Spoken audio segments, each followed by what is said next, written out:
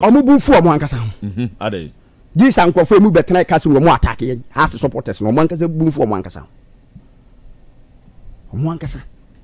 se kase wo mo kase ye boa mo som bayi no god no mo som ha kotoko supporters dey enti omo players because for the past ayina ye no Richmond Lamte na call you uti the last time I has player bi nya collab here by Richard Atame wa e say ban here or e fie ban ne Richard Ata the last time we no but the recent years no akoma Richmond Lamte yeah akoma Frederick Asare and I call Eddie Amahwan Emmanuel Ntwi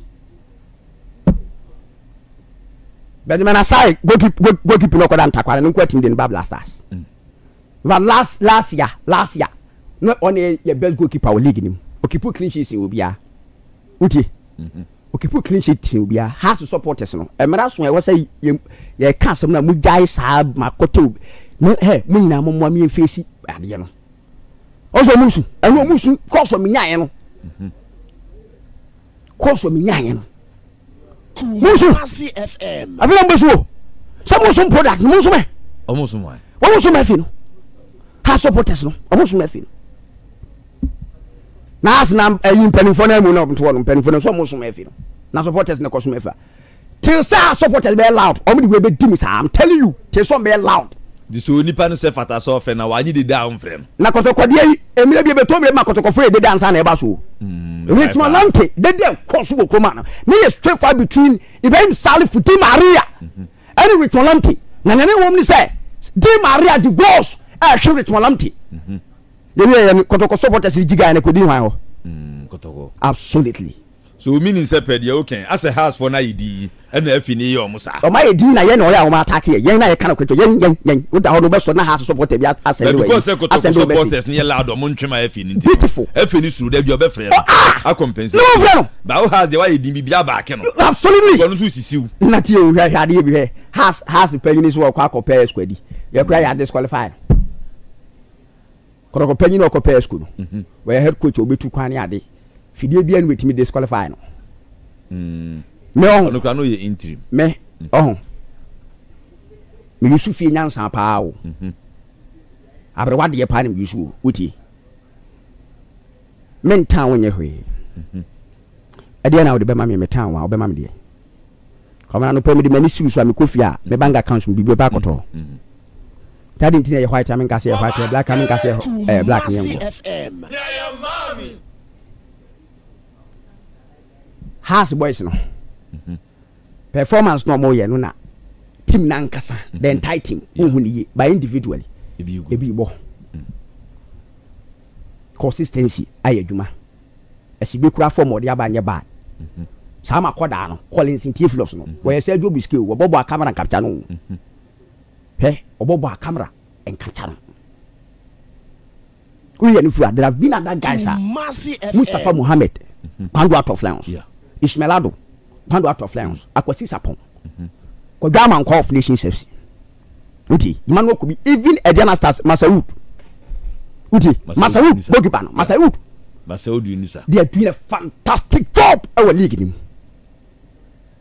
media me no credit to say come and say we show with that bonten kwabena me fence infant which has supporter is defending this GFE o say Alfred Nebusa Alfred Alfred and omo defend it she na so mo defend ya because Sterling has new defend GFE o say someone Sterling on the unqualified so we ant we intetia someone Sterling o de me born no card part na twat na so no say no su country sport someone Sterling no odegba mi su someone Sterling call up by no su someone Sterling okay open you am fa enti you me say me advise our supporters no emre dura say mo yell loud he emre dura say mo yell loud uti koroko supporters ni yell loud so aba uti koroko supporters ni yell loud so aba pa manager kan se bi omma so kakra esoro say league no from master kakra national team collab yes say omma master kakra enye team achieve nsu na he individual performance do team ni basoro tie ene goal stars say nkomodo so I said goal stars say one keeper say so kan fa for goalkeepers miensa ko bi mu da goal we yem prema on fa ayi miensa but national team collab de team no call relegation by exceptional talent. Ne dey and kotoko fa Emmanuel Mpia dey team no call relegation. Ni team okofa na yede team no call relegation. Exceptional talent, exceptional performance. Okofa na yede because call relegation so kwai we do team no be that one. National team call up no. Me say what deal with any 5 times. Okay. Any 5 times you bet ma what nya na say. Obi performance dey. Agrubi. Who call you musisi ya ko hebi musisi ya. Hey. Goalkeeper see your mabe. Now him say recent ya week ade ba kwanhwe pa goalkeeper department. Obeni Asare say also to me Obeni Asare has goalkeeper. Obeni Asare. Ni go no ko dai o media man e tumi ko blast. Lawrence Osei. No no ko bi. Emmanuel Kobi. Ana What does say? Kofi Mensa. Kofi Mensa. Hey. Mensa nation. Say say on the top here. Say on the top here. On the top here. Endi.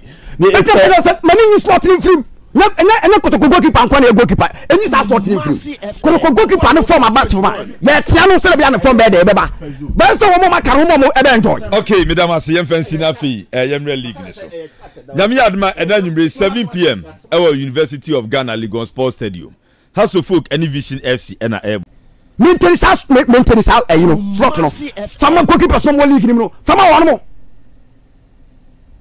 na de yen kan okre say this season you de yen kan okre league ya bo so fa 9 matches okokotoko setup ma we giri say Emmanuel Mpia no be no meeting so na exceptional player oh say hold here to me feel say ya better mo no so but we play ye biam we play uti ye biam say na be ya akodan be bon ho so peter performance ni we ya no free one ma national base players ya modi abai uti be bia matamos kura o menti anya hwe be bia matamos national team players yi baby a matamos say yani Sudan anya ni Senegal anya ni Nigeria anya ni Morocco yani Sudan ebo home na baby matamos Amarek Ali yefrim did you another foreign be okay quick one how supporters in so no em say omobu afu complain bibiri na kodoko the second on the league log the last is the first round but kodoko sa lose no eto aso no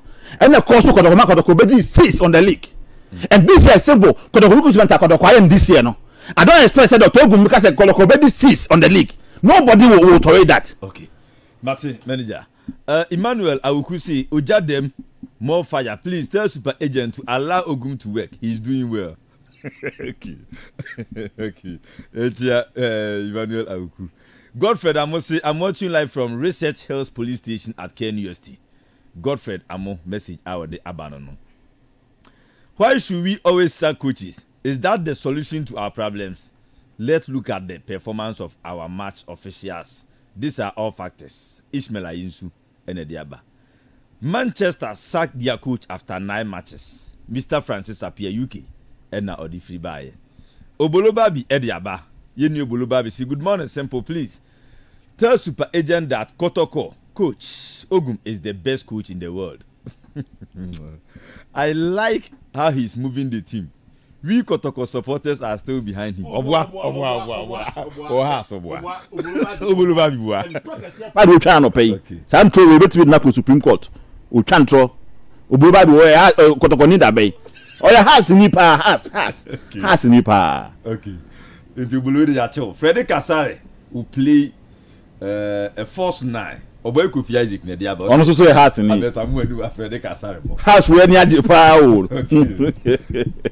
Super agent is bleeding this morning.